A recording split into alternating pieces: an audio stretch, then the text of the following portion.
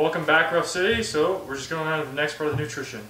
So now we have a little bit more of a focus on carbohydrates, apart from the vegetable intake that we have. So I have some rice, and I love to use my rice cooker because I can quite literally just set it and forget it, and it will be perfect every time.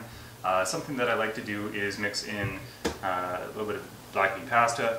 That adds just a little bit more fiber. Sometimes I find that it is difficult to get adequate fiber intake in my diet, even with lots of vegetables, especially if I'm eating a lot of carbohydrates. The more carbs that you are eating, the more fiber content you typically do want.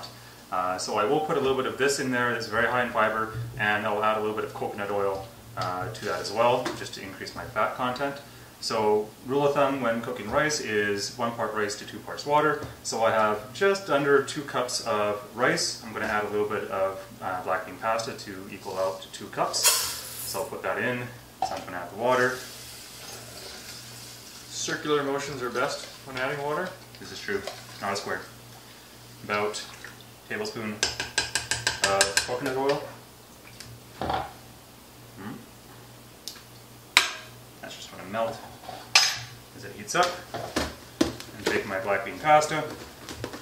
And serving of this is about 50 grams. I kind of just eyeball it because I'm quite used to using this. So that is about a serving.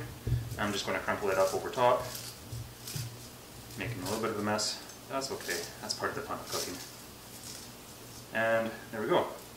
I can turn it on, put the lid on, and I'm done. I can come back in about 20 minutes once that is all finished, and I'll put it in my container and be good to go for the next time. Time warp.